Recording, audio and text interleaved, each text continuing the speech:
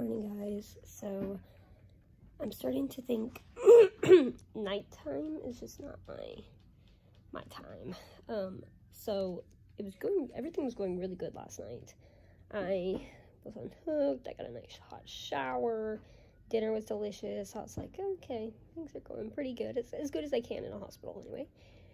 And then around like 9:30 when I went to go get hooked up, when she flushed my IV, it hurt like really bad, like lightning shooting pain. And she was like, oh, sometimes just because it hasn't been used in a while, it can do that, so I'll hook this up and we'll see how it feels. And she hooked it up, and at first it was okay, but then it was like hurting again. And then she's like, well, we can try to place a new one, because it was also like leaking around the IV site, without going into too much detail anyway. It started leaking when the fluids were going through around it, and so she's like, all right, we'll place a new one. And the first 2 tries failed, which is pretty typical because I have terrible veins. And so then they called somebody down from the ER that had an ultrasound machine to place it, and he got it. But it took a fair amount of him digging around to try to get the stupid vein to stay still. So that really hurt a lot. Not everybody was super nice, and the ER guy was awesome. He was like cracking jokes and stuff while he was doing it, but it, he could be as nice as anything, and digging around with an IV needle is not going to feel good. So, so I got stabbed 3 times last night trying to get a new IV in. I don't know why that one stopped. You know, I mean, working to an extent, it was hurting and it was leaking. It was technically working, but they wanted a new one. I don't know why that one stopped. I'd been fine since Saturday. The only thing I can think of is because it was in the crook of my elbow, so I kept bending my arm up and down. But yeah, that was my night.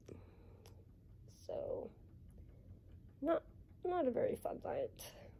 Maybe I shouldn't have just been like, everything's going great. But this morning, I'm actually not very hungry. I don't know why. I kind of just want to sleep, but waiting on the doctors to see if I can possibly go home today. Which I was thinking last night, I was like, it'd be awesome if I could go home today.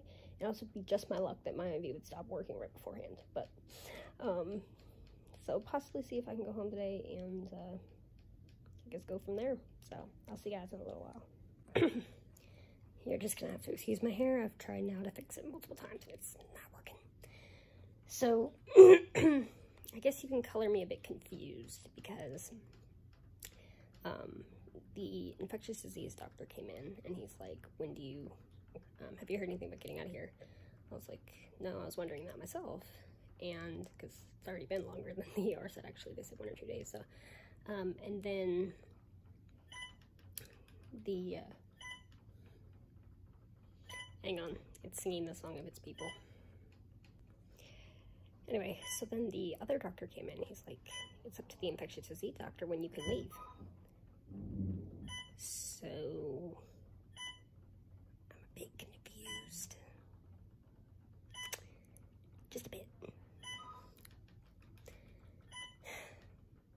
Guess we'll see. Isn't that a beautiful sound?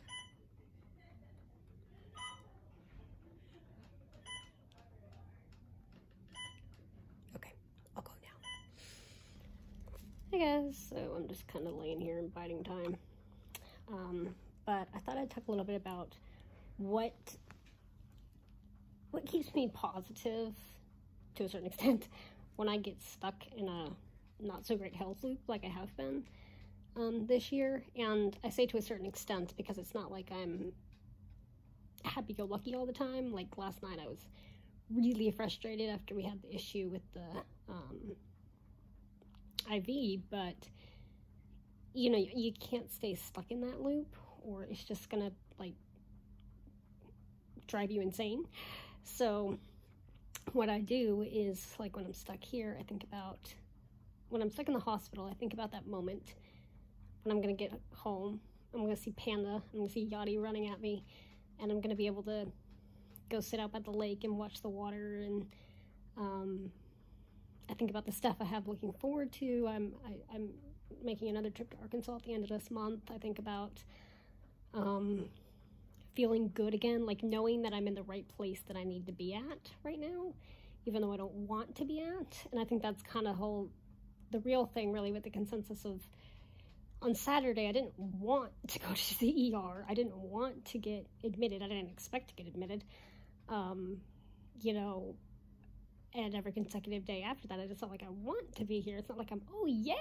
It's just, I know I need to be here doing the things I need to do so I can do the things I want to do. Because I want to run. I want to train for my 5K coming up in April. I want to walk panda. I want to swim. I want to go to the zoo. I want to go to the beach. None of that I can really do if I'm running a fever and coughing my brains out because I have pneumonia. So it's kind of the mindset I look at it with. And that's not to say, like I said, I don't get frustrated, because I do. And today I'm kind of like, so do I get to go home or not? But it's that balance you learn with CF, that sometimes it's just gonna suck for a bit and then it'll get better. So that's kind of how I'm viewing 2020 so far, because it's I mean, I've had some really good things happen this year, but on the whole, it's been one health challenge after another.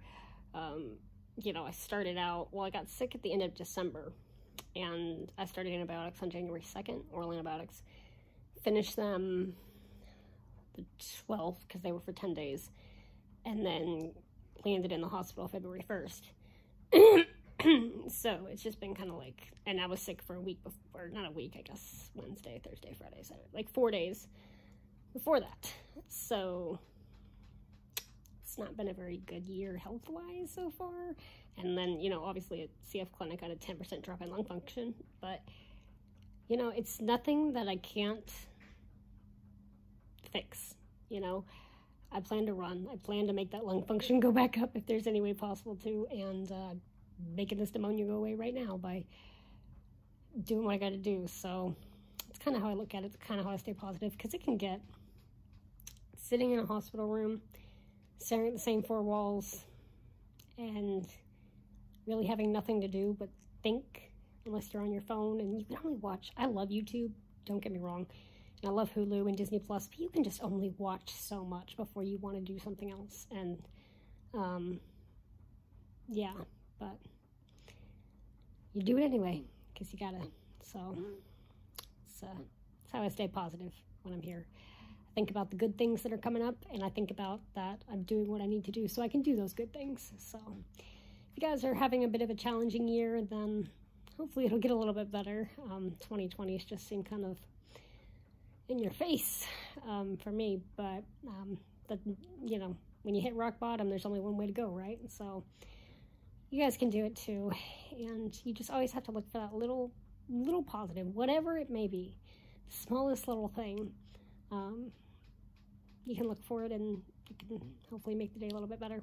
So hey guys, so I just got taken down for an x-ray. I assume to see if like it looks better, but a little confusing, because when I was in the ER, the x-ray actually looked okay. They found the pneumonia with the CT scan, so I don't know.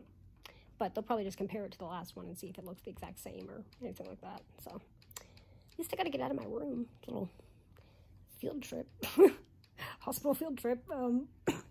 I've been in this room since Sunday. Well, yeah, Sunday. I got up here Saturday, but I changed rooms on Sunday. So literally have not stepped outside of this room since Sunday morning. So it was nice to get a change of scenery. Hey guys, I'm going to go ahead and end today's vlog. My dad is on his way up here with the coffee. The hospital coffee here is not great, and so he's been bringing me coffee every day, and it's been very nice. But I am going to end the vlog so I can have it uploaded by the time he gets here. Or he might actually be here before it gets uploaded, because we're like 3 minutes. We live like 3 minutes from this hospital. But so definitely not getting out today, and more than likely not getting out tomorrow either. It looks like my nurse said the earliest would be Thursday, which is kind of sucky, because that's going to be almost a week. I went into the ER Saturday, very early Saturday afternoon, like 12:30, and we'll just have to see how it plays out. But I know that I am feeling so much better already.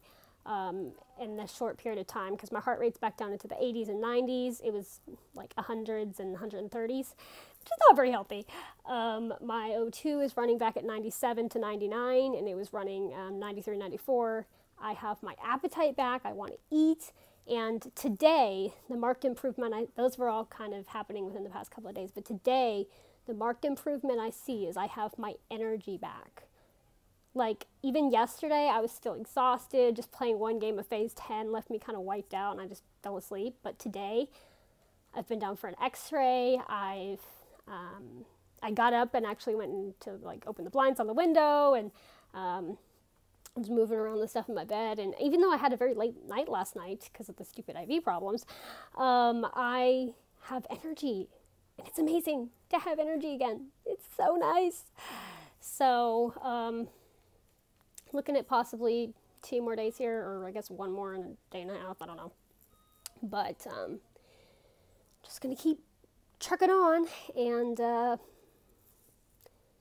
will get out of here eventually. Hopefully. So with that, thank you guys so much for coming along on my day today, and I'll see you guys tomorrow. Good night.